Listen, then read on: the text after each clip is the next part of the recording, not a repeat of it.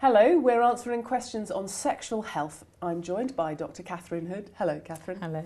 Got a question here from a 25-year-old woman who says that she's never had sex and wants to know about cervical screening. Should she have a test if she's not sexually active? Okay. The cervical screening programme was brought about to try and cut down the number of women who are dying of cervical cancer, and it's been an extremely successful programme. Over the years, we've discovered a little bit more about cervical cancer, and whereas in years gone by, we used to start cervical screening as soon as people started having sex, so it could be even 17, 18.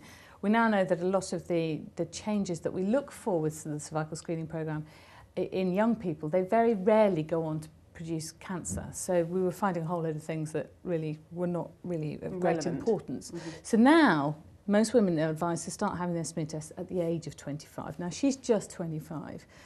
We also know now that 75% of cervical cancers are usually linked to a sexually transmitted infection called HPV, or human papillomavirus. And there are 2 or 3 particular types of HPV that are responsible. So if you haven't had sex, the chances of you having picked up those infections are very small indeed. So she could leave it for a few more years? She could leave it for a few more years, yeah. I mean, the thing to remember as well is that the cervical screening programme isn't perfect.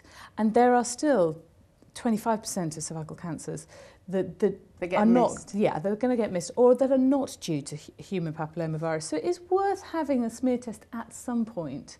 But I think I wouldn't panic too much at 25. But it's not wholly connected with your sexual activity? No, there are some cancers that are completely independent, we think, from sexual activity.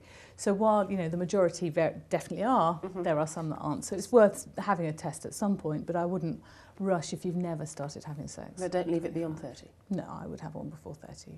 Thank you, Catherine, for that. Well, if you have a similar problem, we hope we might have given you some help. But remember, it's always best to go and see your own doctor for medical advice. Thanks for watching. We'll be back with more health questions and answers.